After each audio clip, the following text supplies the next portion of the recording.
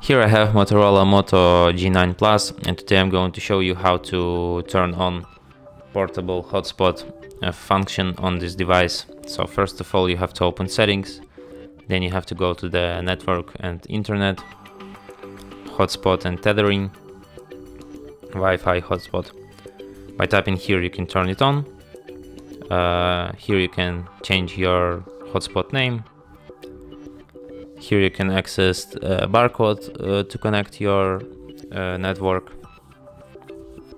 and you can also hide your device, and no one will see this on their phones. You can also change your security protocol, like this one will have the password on it, and this one will have no password on it.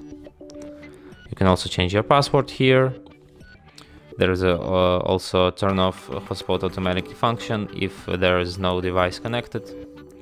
You can change your AP band, and you can also change your AP address. And that's it.